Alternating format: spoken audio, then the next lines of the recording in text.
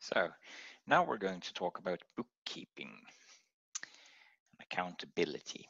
So we're going to cover 3 parts. So first we're going to talk about double entry bookkeeping, which has its origins in banks. So you have experienced this when you're using your internet bank, for instance, and look at the transactions in your account. Another related part is separation of duties, which is an important part in ensuring accountability. And finally, we're going to talk about the Clark-Wilson security policy model, which is a model for how to securely implement a policy and ensuring integrity in a system. But let's start with double entry bookkeeping. So the banks are one of the oldest institutions with a need for strict accountability. And this means that, they have developed important tools over the years. And the main tool is double entry bookkeeping, and we're going to look about this one now. So double entry bookkeeping is simply that you have 2 entries for each transaction. So when you transfer money, you have one entry which is a credit and another which is a debit. So when you add these together, so if you add all the entries in all books, the sum should be 0. Since you add x and minus x, it should be 0. So this is an invariant which must be kept at all times. And if you sum up all the transactions in your books and you don't get 0, then there is something wrong. So all books must be balanced for this to be correct. Otherwise, there has been some sort of fraud.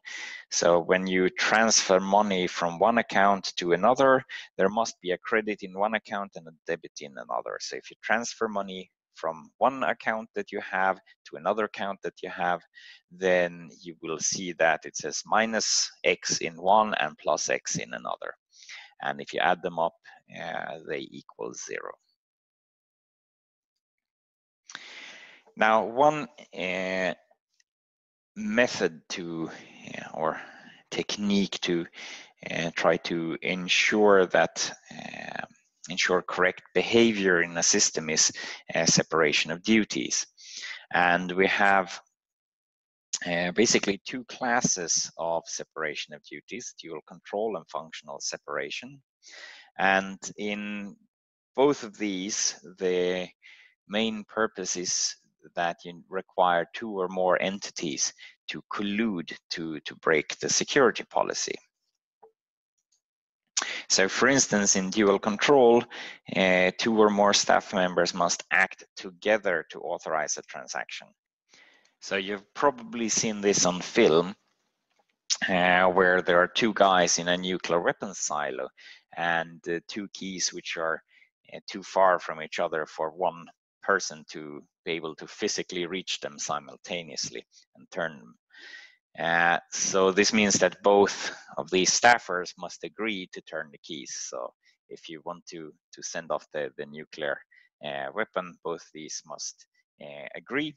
So you can't have one extremist to infiltrate the nuclear weapon silo. You need 2,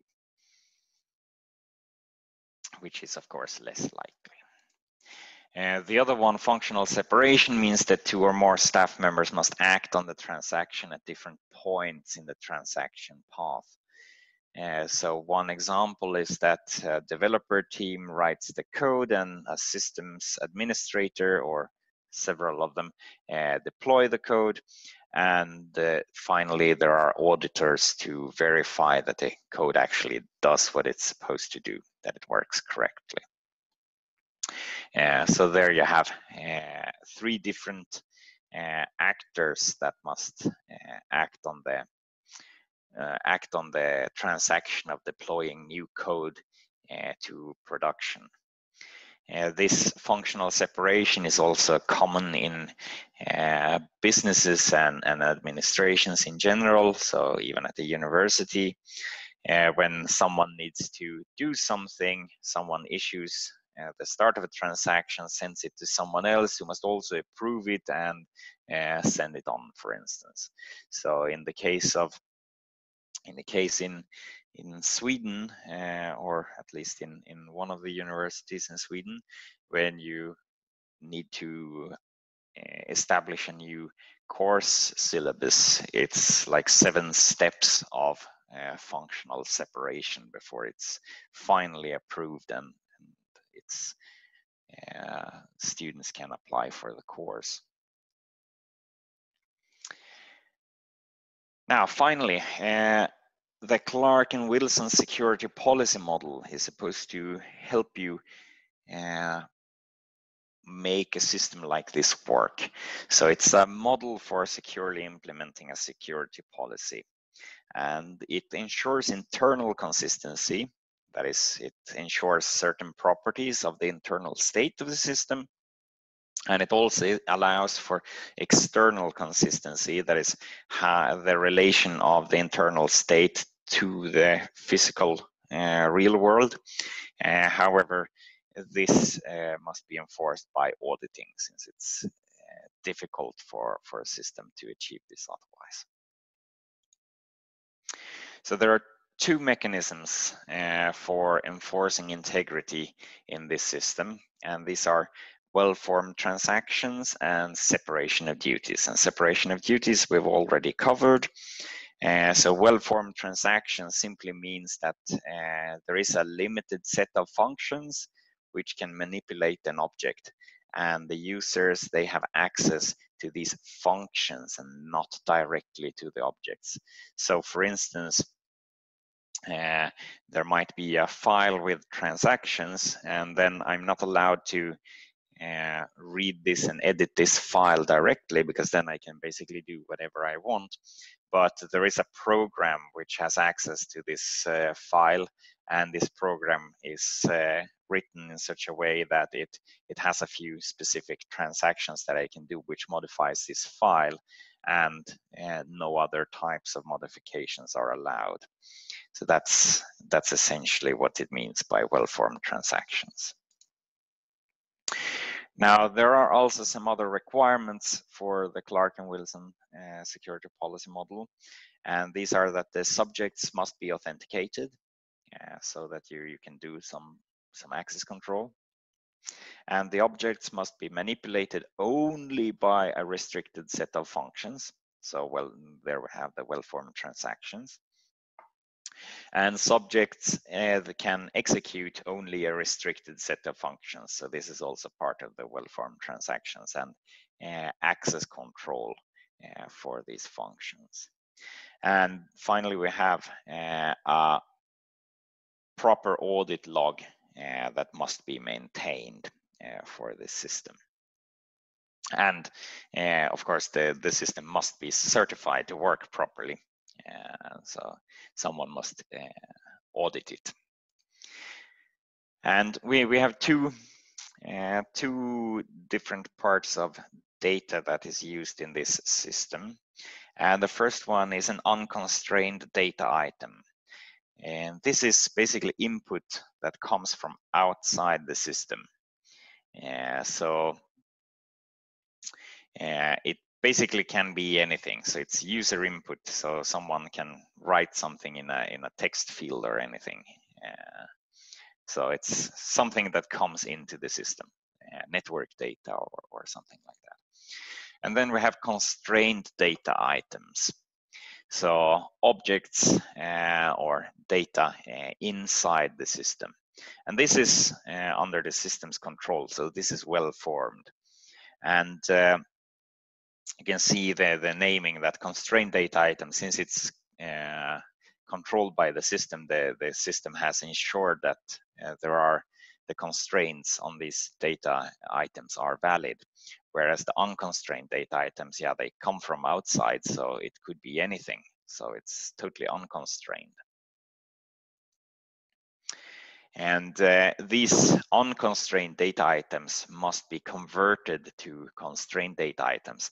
And this is a critical part of the system because otherwise the system wouldn't get any input. So we need to have some input from the outside world to the system, otherwise it's quite useless. So this is a core part of the system. And for this, we have transaction procedures. So this is a procedure which either manipulates constrained data items. So it's a function from a constrained data item to another constrained data item. But there are also transformation procedures which can take unconstrained data items as input and convert them to constrained data items. So this is really crucial. And there are also integrity verification procedures, and these only check the integrity of a constrained data item to ensure that it's correct as it should be. And finally, there is a number of certification rules that must be checked and certified for a system for it to be correct. And these certification rules are about checking the policy, so the policy is consistent, and then there are other rules to check that the system actually enforces this policy. So the first certification rule is that the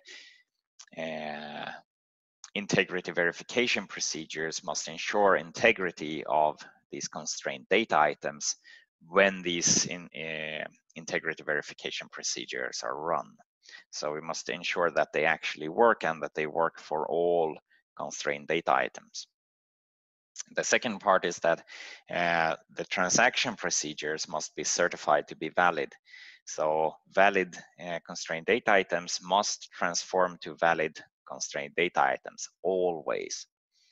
And each transaction procedure can also access a restricted set of constrained data items. So it cannot access anything. So you have some access control on these transaction procedures as well. And all the access rules that are in this system must satisfy any separation of duties requirements. So we must ensure that this is enforced by the system. All these transaction procedures must write to an append-only log. This is to ensure that we can audit the system to ensure that it works as correct, and this will help with external consistency as well. And finally, any transaction procedure which handles unconstrained data items must convert it to a constrained data item or reject it if it's not possible. So this is really a crucial step that could be abused by adversaries otherwise. Now, the enforcement rules describes the mechanisms needed in the system. So the previous one allows us to certify that the policy that we have is actually makes sense. So now, to make sure that the system actually enforces this policy, we must maintain and protect the list of constrained data items that each transaction procedure can access. So this is basically how enforcing the access control for transaction procedures. And we must also maintain and protect the list of transaction procedures that each subject can access. So this is access control for the subjects in the system. And finally, the system must authenticate each subject requesting to execute a transaction procedure. So this is, of course, crucial to make sure that it's the right subject that is executing. And also, at the core is to change and update the policy, to update the system. Only a subject that may certify an access rule for a transaction procedure may modify the respective entry in the list. So this is access control for administration of the system. And we have an aspect of separation of duty here, because the subject who is allowed to change the access permissions must not be allowed to execute that that transaction procedure. So you don't get this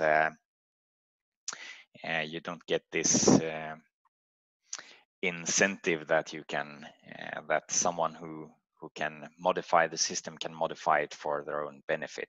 So the system must enforce that if someone can change the access control, it's not allowed to execute it themselves. Now that was everything for this time. Thanks a lot.